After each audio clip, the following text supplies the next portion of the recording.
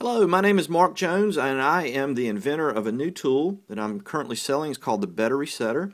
And today I'd like to do a demonstration video for you showing you how this tool can reset the Kwikset Smartkey cylinder design and the Schlage Securekey cylinder design when you have no working keys. And that is the problem that you run into sometimes when you go to a house and the customer has lost their keys. You will need to first get the cylinders out of the locks. They must be in your hand, and I do recommend that you lubricate with WD-40 and then insert the cylinders into a vise. This will make the reset procedure much easier for you. The Kwikset design is distinguished by this slit in the face of the cylinder plug. You can see it where my thumb is at. When you see that, you know that this is Smartkey and not the pin tumblers that we're so used to. And on the Schlage product, you can see at the top of the plug there is a plus symbol. That plus distinguishes it from the pin tumbler designs of the past.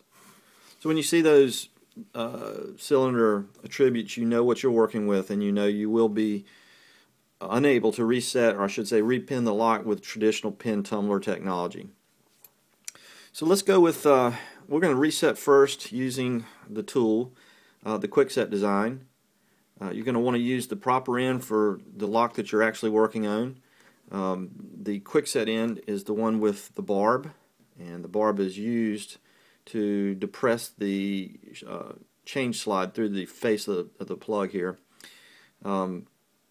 The first step to resetting the Kwikset design is to simply insert the tool down into the 5 access ports and push down all the slides simultaneously.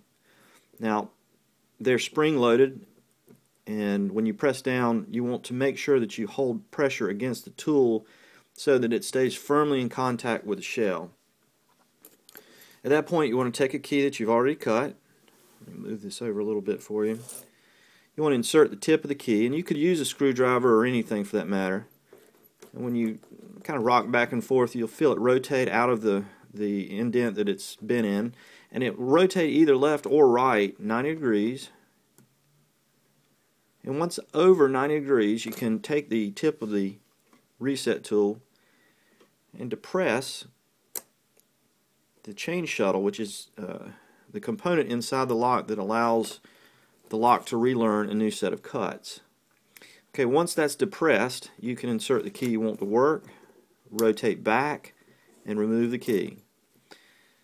And at that point, the lock is reset. And it's that simple. So that is the Kwikset design. Now let's reset the Schlage Securekey design.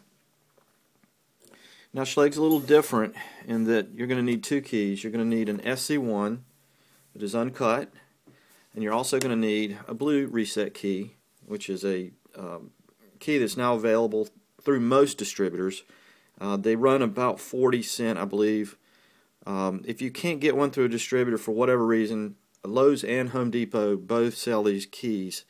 Unfortunately, though, they sell them one at a time, and I believe they're like $1.50. So you may want to go ahead and stock up on a few of these through your distributor.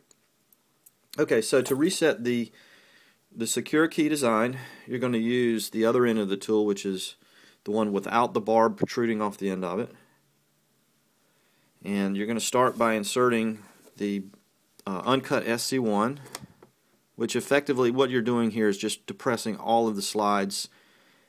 Then you take the tool and insert it into the access ports, and you can see it's not touching anything there, it's just sitting in there. Firmly press it against the shell, and then pulls the SC1 out.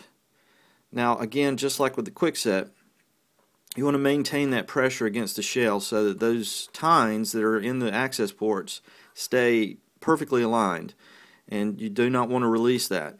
So keep that firmly against the shell, then take the tip of the key and rotate the plug over to the reset position. You're then going to take a blue reset key that you have cut to the desired cut you want and insert that key, rotate it back to the right, remove the key, and you are finished. At that point, the lock should work on a regular SC1, cut to the same cuts as the blue key. So that's the tool in action.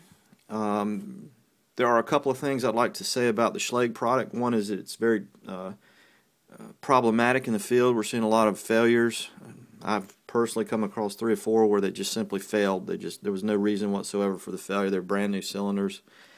I think for this reason you probably won't see these cylinders very long, but there are quite a few out there. Schlage was successful in selling probably hundreds of thousands of these things. I'm not sure how many they sold, but there's a lot of them out there now. The tool will reset that lock, provided it's in good operating condition. It's not broken, and they do seem to be having a lot of problems. The other thing is I want to discuss in this video is that when you go to reset a Schlage, lubricate this lock very well, because it is relying on springs inside the lock to go to reset position. When we rotate this cylinder over to the 11 o'clock position and it springs, you hear a distinct click. That's the mechanism going to reset position. Sometimes when you rotate to reset position, you won't hear the click, and that's because the springs aren't quite strong enough to make it pop over. And in that situation, you'll notice that when you go to put the blue reset key in the reset position, it won't slide in. If you come across that situation, just take the cylinder and wrap it a couple of times on its side, and you will see that the blue key slides right in at that point. So that's all I really have to show you today. Again, it's called the battery setter, and the battery setter is available at my website, batterysetter.com. And if you have any questions, feel free to call me. My number is, again, right here, 919-417-5625. Thanks for watching.